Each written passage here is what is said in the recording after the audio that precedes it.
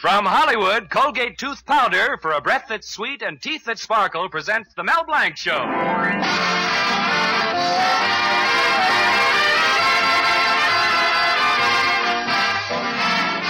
Colgate Tooth Powder for a breath that's sweet and teeth that sparkle brings you the Mel Blanc Show with Mary Jane Croft, Earle Ross, B. Benaderet, Joe Kearns, Zookie, and Victor Miller and his orchestra.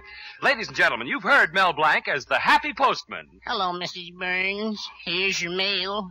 Well, goodbye, Mrs. Burns. Remember, keep smiling. You've heard him as the famous train caller. Train leaving on track 5 for Anaheim, Azusa, and Cucamonga. You've heard him as Pedro. Pardon me for talking in your face, senorita. 30 days hacienda, April, June, and sombrero. I think. You've heard him as the lovable character Zookie. Well, in the fix-it shop, I'm the president, I'm the vice president, I'm the treasurer. I sweep out the place. You've heard him as the famous Warner Brothers cartoon character Bugs Bunny. What's up, Doc? Now hear him as the star in his own show. Hello, Mel Blanc's Fix-It Shop. You bend it, we mend it.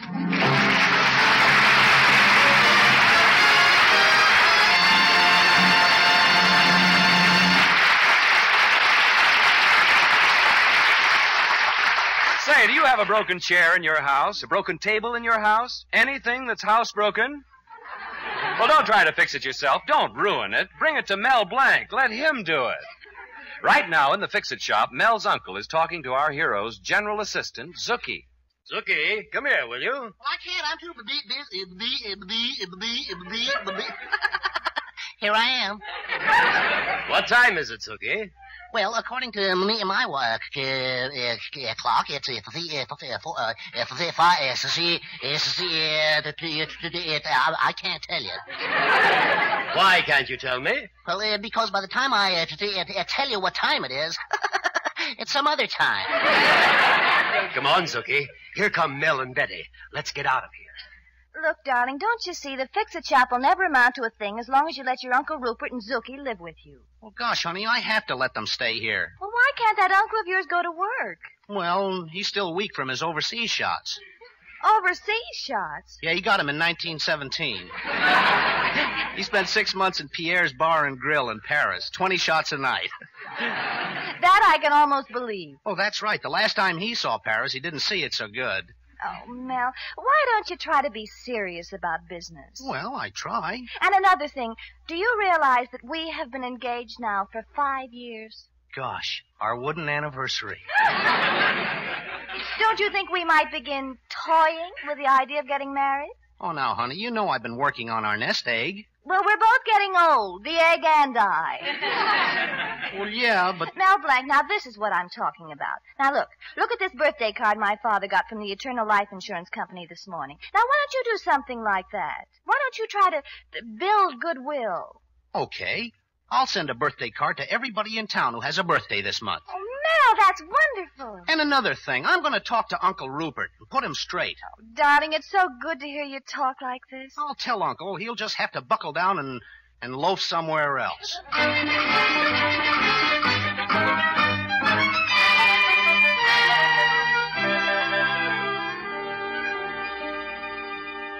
I'm sorry, Uncle Rupert, but that's the way it's got to be. Melvin, my boy, I'm hurt. Haven't Zookie and I been everything to you? Well, not exactly. I haven't been everything to you? No. That's why I want to get married.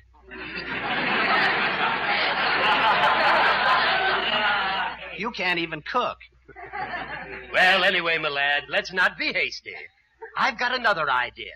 Why don't I go on living here and work for you? Oh, but Uncle Rupert, I can't afford to pay you anything. Oh, that's all right, nephew. After a while, you'll owe me so much money, I'll own the Fix-It Shop. Well, yeah, Then you can go to work for me until you earn enough money to get it back.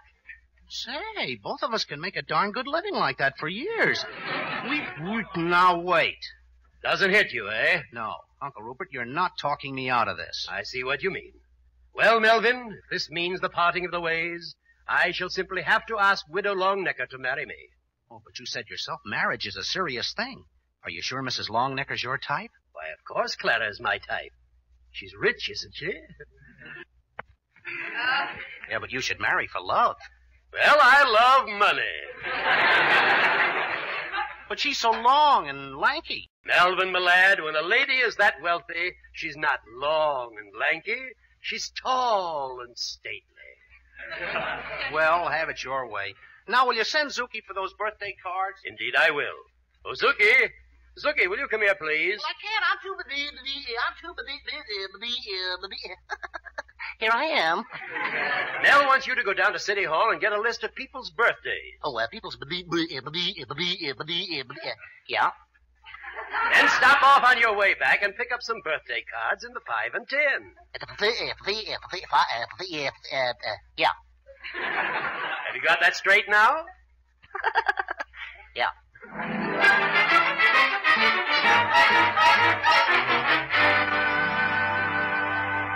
Hey, I'm looking for the Young man! Huh? This is the Bureau of Vital Statistics. Yeah, I know. Oh. We have records on everybody from the cradle to the grave. Records on men, records on women. Also Spike Jones playing the gypsy. What can I do for you? Well, I'm looking for the birthday, rockabye, Hey, I bet you was a beautiful baby. Oh, yes, indeed I was. Why, my mother used to... Oh, so that's it. You're expecting a baby. Oh, how could I have a baby? I'm not even married. Well, you should have thought of that before. Marriage licenses are down the hall. Hey, but I'm a confirmed bachelor. I don't believe in the... I'm footloose and fancy. Nobody wants me. Now, make up your mind what you want. Our files are complete from the cradle to the grave. We have the cross index to ZY, countercross to AAL, and crisscross to YYZ, ending with a fiscal year MCM XLV. Now, what do you have? Let me hear Spike Jones playing the gypsy. I give up. Look, here's a list of everything we've got. You can take your pick. Oh, thanks. Gosh. This printing is sure close to the paper.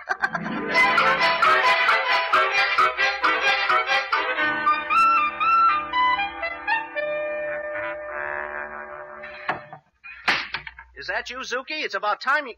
Oh, it's you, Mrs. Longnecker. How are you today? Oh, me. Another day, another dividend. The woes of wealth. Well, what's the matter, Mrs. Longnecker? Oh, it's so annoying. I was at the bank all day today. You were? Yes, the bank wants to borrow some money from me. But I'm not going to give it to them. Why not? They haven't paid the last loan I made them. If they don't pay me back soon, I'll just have to foreclose. I get more darn banks that way. Oh, money, money, money. Think of it, Melvin. I'm just swimming in wealth. What a beautiful way to drown. Oh, by the way, Mrs. Longnecker. Yes? Were you born this month? Was I what? Were you born this month? Oh, of course.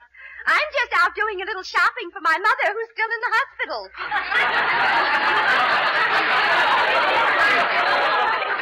Well, you see, I'm sending birthday cards from the Fix-It shop to everybody in town who has a birthday this month. Well, what on earth for? Oh, it's a great business idea. Make a lot of money so Betty will be proud of me. Money. Doesn't that fiancé of yours realize the terrible things money can do to a human being? Why, just look at me. Yeah, maybe I ought to warn her. Do you think that my dear Clara, this is indeed a pleasure. Well, I didn't come here to give you pleasure.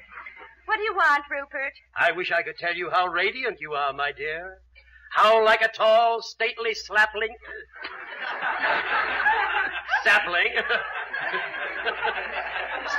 in the breeze. Yes, I wish I could tell you, but I don't have the words. Well, considering you did it without words, it was okay. Please, Rupert, I'm in no mood for your nincompoopity. Nincompoopity? Oh, Melvin, I've quite forgotten what I came in for.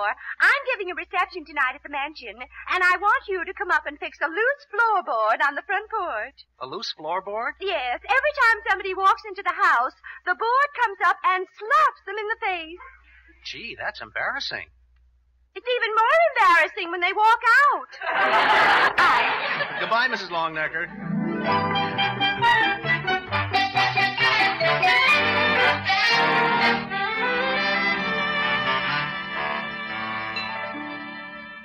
Well, Betty, all the birthday cards are mailed out.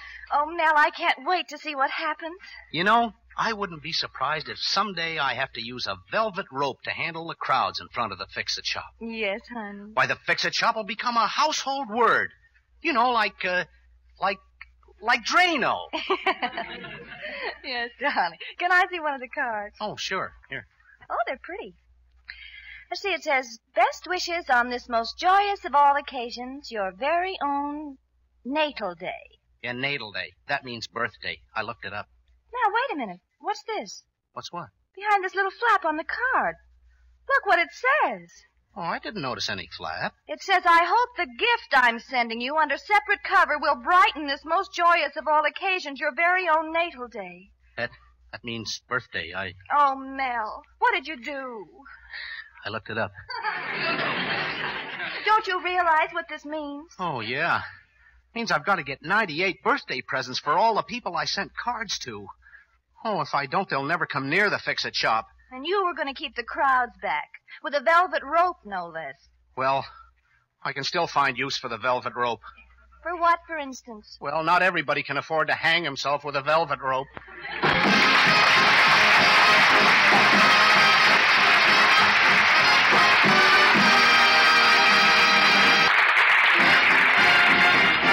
Use Colgate Tooth Powder, keep smiling just right. Use it each morning and use it each night.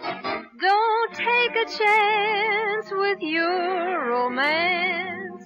Use Colgate Tooth Powder. How often it happens, you meet a man and you think he's a nice fellow, but what?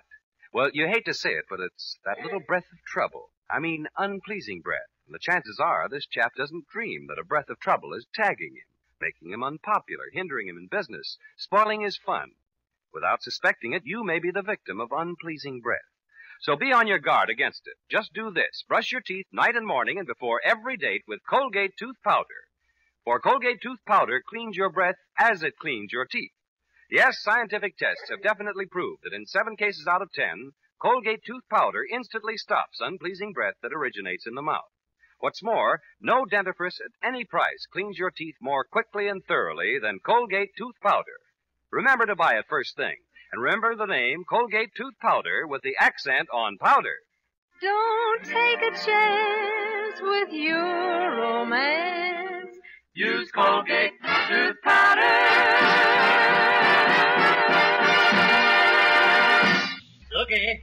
Looky, come here, please. Yeah, oh, okay. Don't take a chance with your every romance. Oh, Mel, I wish I could think of some way to help you. Gosh, Betty, what am I going to do for presents for those people? I've thought of everything. Well, it's no use worrying about it now. I guess something like this could happen to anybody. Yeah, but it always happens to me. Oh, Mel. Betty, you know you're the only girl in the world for me, don't you? Am I? You're the only girl who'll have me. And you're so pretty, too. You know, every morning I think of you while I'm shaving. I'm glad. Sure. I look in the mirror and I say to myself, gosh, you're beautiful. Oh, Mel. Oh, well, you know what I mean. You're so sweet and I'm such a worthless, brainless, shiftless, stupid... Gee, aren't you going to interrupt me? Oh, don't worry, darling. Everything will be all right. The world always has an opening for someone like you. You just have to find it. What do you mean, find an opening? Look at the hole I'm in now.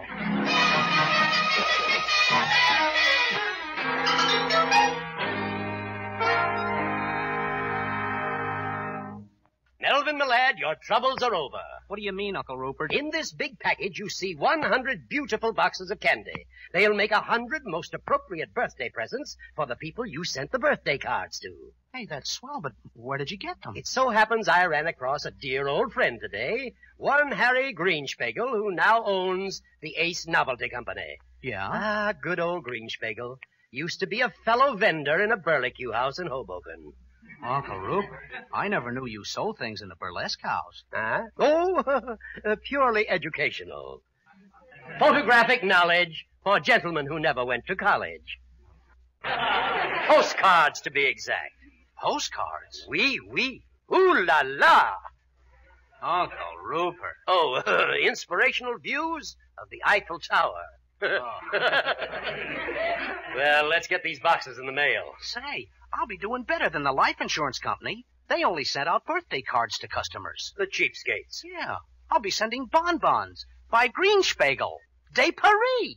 I guess this'll show people in this town this isn't a melon I have for a head. That's right, Melvin. You've got brains in that melon.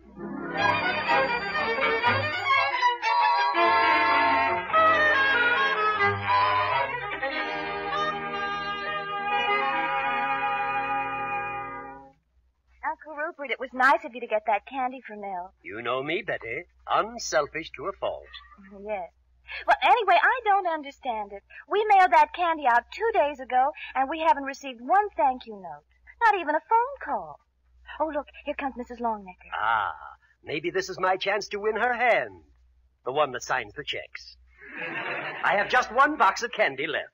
I'll try it on her and see how she likes it. Well, good luck to you. I'll leave you two alone. Ah, Clara, my dear. Hello, Rupert. So glad you dropped in. Now, Rupert, I'm in no mood for your nincompoopity. But, Clara, I have a beautiful gift for you. A gift for me? Oh, how nice, Rupert. Yes, a box of French bonbons, direct from Paris. Made by my very good friend, Monsieur Greenspiegel. Oh, you shouldn't have done it. Oh, it's quite all right. A gift for the fairest of the fair. They come to you untouched by human hands. Greenspiegel wrapped them himself. Well, I must open them immediately and try one. Try one of the peanut clusters. Oh, but these are not peanut clusters. These are ordinary peanuts. If I'd known you were coming, my dear, I'd have clustered them myself. Yes. Well, no, I think I'll try one of these caramels. Mmm. Delicious, aren't they, my dear? Mmm. Stop jumping up and down, Clara. What the devil's the matter with her? Hey, Uncle Rupert, what happened to Mrs. Longnecker? Maybe she hasn't learned how to use her new upper plate. Learn? What does she do, take lessons? Hey, what happened anyway? Hold on. What's this inside the candy box? What? Oh. Ace Novelty Company's #1 Joker. Be the life of the party. Treat your friends to Sure Pucker alum candy. Oh, no. Oh, 50 mirthquakes to a box. Laugh yourself to death.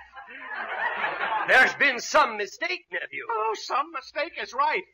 I can just see 98 people chasing me down the street, all of them yelling, "Kill Mel Blanc! Kill Mel Blanc!" Mel, take it easy, take it easy. What are you doing? Can't you see? I'm laughing myself to death. Laughing!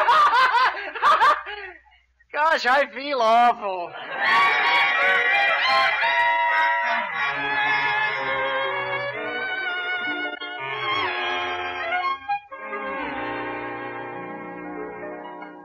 Gosh, if only one of those people we sent the candy to would say something.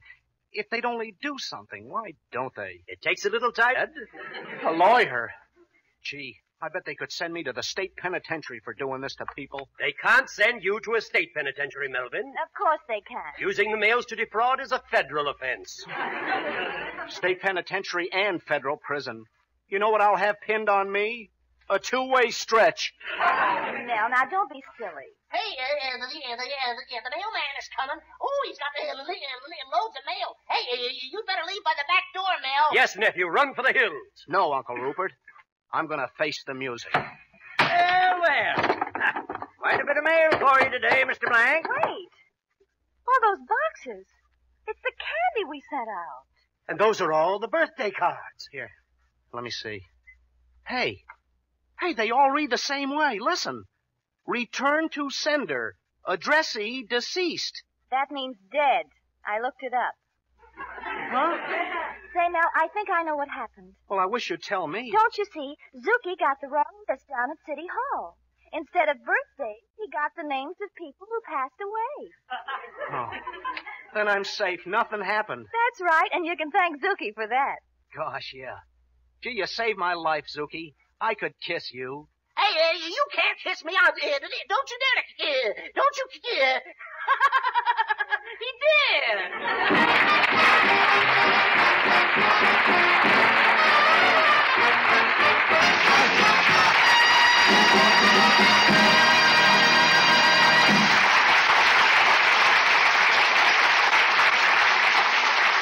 Well, we'll be back in the Fix-It shop in just a minute for a Zukiism. What's a Zukiism? Wait and see. Use Colgate Tooth Powder. Keep smiling just right.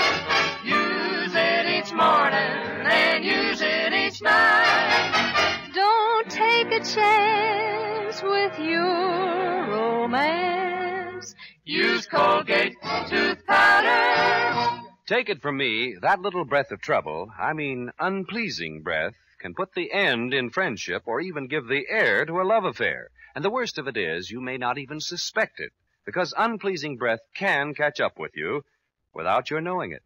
So ask yourself, could you be the victim of unpleasing breath? Guard against it this way. Brush your teeth night and morning and before every date with Colgate Tooth Powder. For Colgate Tooth Powder cleans your breath as it cleans your teeth. Yes, scientific tests have definitely proved that in 7 cases out of 10, Colgate Tooth Powder instantly stops unpleasing breath that originates in the mouth. What's more, no dentifrice at any price cleans your teeth more quickly and thoroughly than Colgate Tooth Powder. Remember to buy it first thing. And remember the name Colgate Tooth Powder, with the accent on powder. Don't take a chance with your romance. Use Colgate Tooth Powder.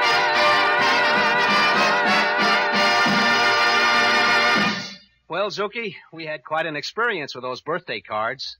You know, Zuki, I like to feel that you learned something from it. Yes, Zuki, everything has a moral. Just what did you learn? Well, to tell you the truth, I learned that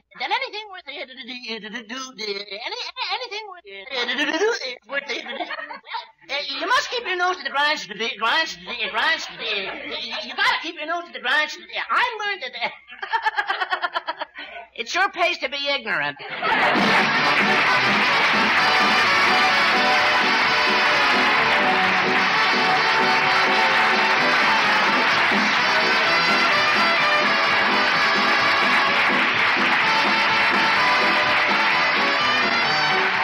Bud Easton reminding you that Colgate Tooth Powder, for a breath that's sweet and teeth that sparkle, brings you the Mel Blanc Show every Tuesday at this same time. Be sure to join us again next Tuesday night for more fun with Mel and the people you'll meet in Mel Blanc's Fix-It Shop. The Mel Blanc Show was written by David Victor and Herb Little, Jr. and was produced and directed by Joe Rhine. Say hello to Halo Shampoo if you want naturally bright and beautiful hair. For Halo Shampoo contains no soap, therefore leaves no dulling soap film. Halo lets hair sparkle with natural brilliance. Even in hardest water, Halo makes oceans of rich, fragrant lather to quickly carry away loose dandruff and dirt. Halo needs no lemon or vinegar rinse. Say hello to Halo and goodbye to dulling soap film. Get Halo Shampoo at any cosmetic counter.